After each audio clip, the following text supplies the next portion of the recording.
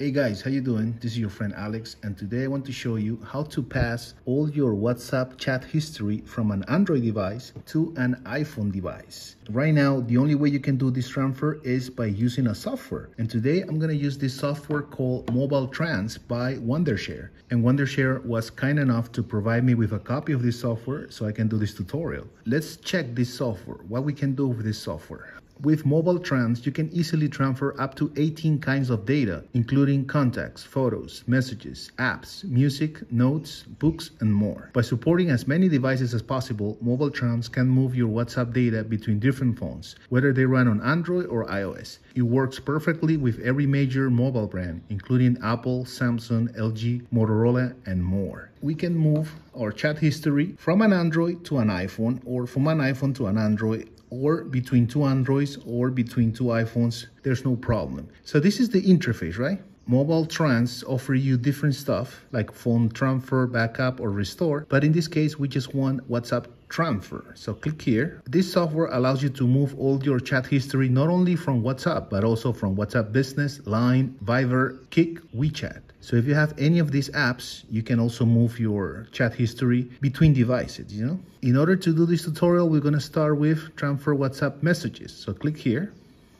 And this is the main interface where you're going to have a source on the left and the destination on the right. Our source is going to be a Redmi device, Redmi 9, and the destination is going to be an iPhone 7. I just wanted to show you really quick that I do have chats here with different videos, messages, pictures, audio messages. Our goal is to move all this chat history from the Android to the iPhone. Really quick, guys, I want to show you that my backup, it's only 71 megabytes, but yours is going to be probably gigs. I've seen 10, 20, 30, 50 gigs of data that people want to transfer. My recommendation is that before starting this transfer, try to delete all these files that you don't need on WhatsApp, maybe the videos or all these groups that you are in, that they send you a lot of stuff that you pretty much don't need. So try to go through your WhatsApp history, delete the stuff that you don't need, then do a backup and try to make it as small as possible, Other than that, let's start this. How can we start? We need to connect both devices to the computer, and we're going to use the original cables. So let's start with the Android. Let's see what happened.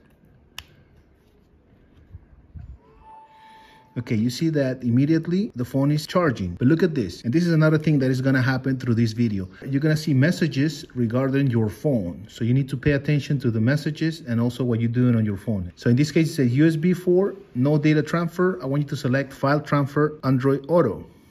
And now let's read this. It says, please follow the steps to enable USB debugging. So in this case, I have a Redmi phone and they're telling me what to do in order to enable USB debugging. Okay, this is another thing. USB connection can transfer files to the connected computer. Try troubleshooting. I'm just going to say don't show again and got it. That's fine. I'm using a MacBook, by the way, a MacBook Air. All right, guys, so we need to enable, first of all, developer options and then USB debugging. So how can we enable developer options on an Android device on this Redmi 9? It's pretty simple. You're going to go to settings. From here, you're going to go to about the phone. And here, you're going to tap 7 times the MIUI version. Okay, so I think I'm done, right? Yeah, 2 steps below, you are now a developer. So that's what you want to see. Then you're gonna go back and you're gonna search for DEV. DEV, and the first result is gonna be developer options. So click there. And here we're gonna look for USB debugging, okay? Here is USB debugging. They're gonna say danger, USB debugging is highly sensitive, but that's okay. You're gonna say, I'm aware of the possible risk. Click there, and you're gonna click OK. So now we're good. Look at this, allow USB debugging, always from this computer. Make sure that this is checked, always from this computer, allow USB debugging, OK.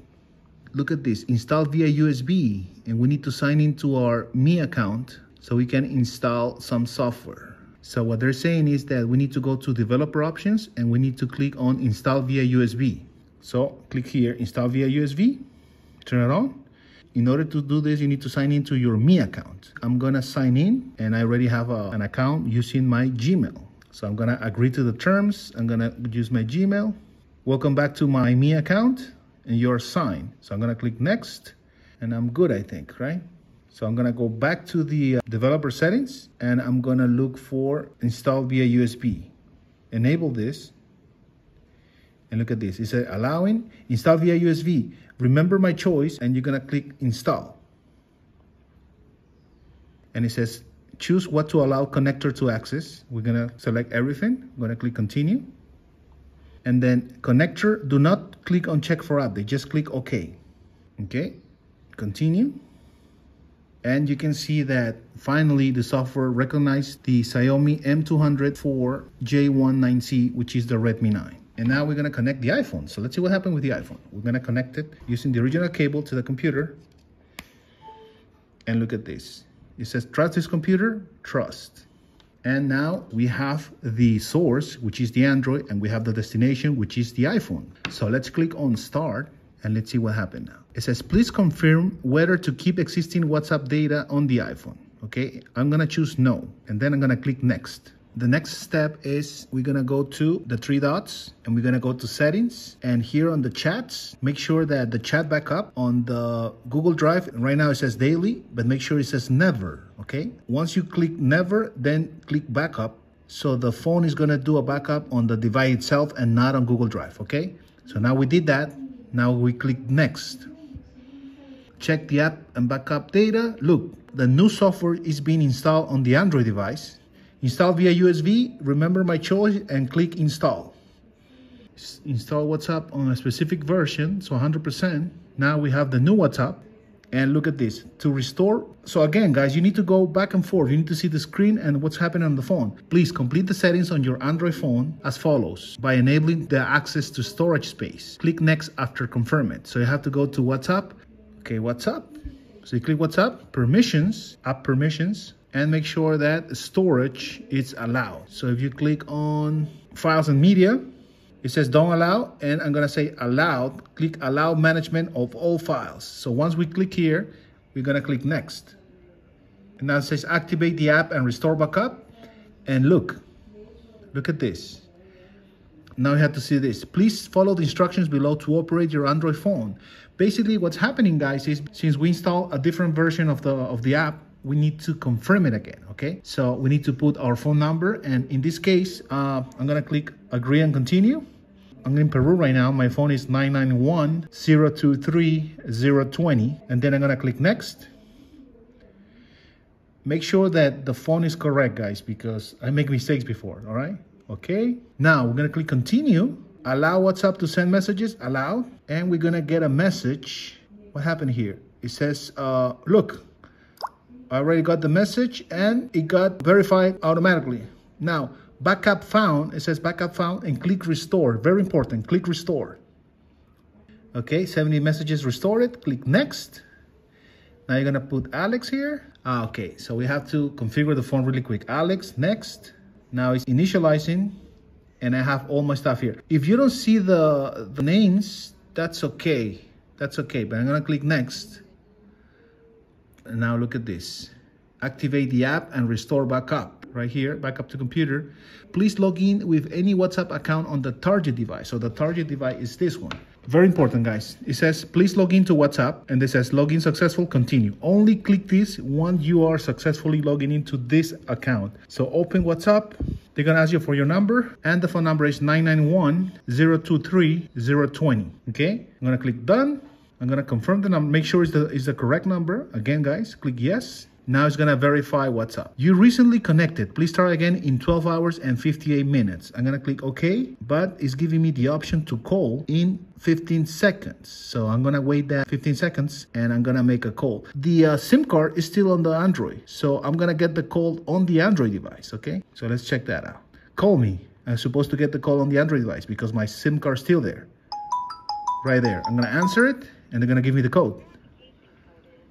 5444712.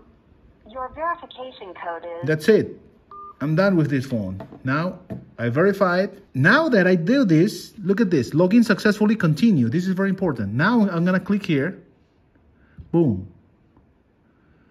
And let's see what happened. It says restore. Look, restore in progress. The phone restored completely. Now we're gonna wait on the iPhone.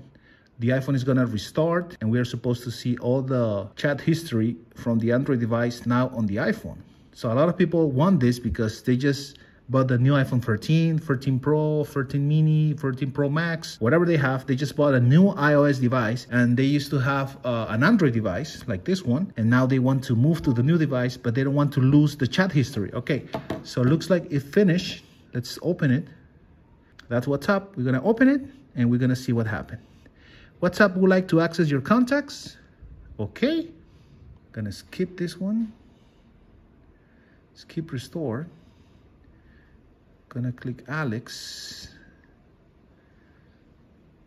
And I have all my chat history right here. So look at that. I skipped the iCloud restore, but I keep all these chats available. Now, a lot of people are gonna tell me, and that's beautiful, guys. So finally, I was able to do this with the program MobileTrans. It was not that easy. If you're missing, let's say this one, right? The contact number is lost. On this case, you need to actually go to Mail. You're gonna go to Mail here, Mail, and you're gonna add an account. Add an account, and you're gonna add your Google account, the same Google account you use on your Android device. So that way, you're gonna have all your contacts back on the iPhone, okay? Do that. It was 100% successful, and I was able to move all my contacts, my videos, my audio. What is this? More videos, pictures, you know. Click on it, make sure that you have everything. Audio files. Hola, amigos. So what happened with my SIM? Now, if you want to use your iPhone, your new iPhone, just move the SIM from here to here, and you're gonna be able to make phone calls and stuff like that. No problem, but only when you finish. Now, a lot of people are gonna ask me, what happened with this WhatsApp? If you try to open it, look what's gonna happen. Your phone is not longer registered because I already moved it here, right? And that's it, guys. I mean, you're still gonna have all your information on the Android device, but now you have your WhatsApp chat history that you wanted not to lose it. Now you have it on your new iPhone device. Again, guys, I'm gonna put a link on the description so you can download this software. It's not free, you need to pay. Check the license that you need. Let me know if you have any questions. Thank you so much for watching this video. This is your friend Alex, and don't forget to subscribe, guys, really important. You help me in that way. Bye-bye.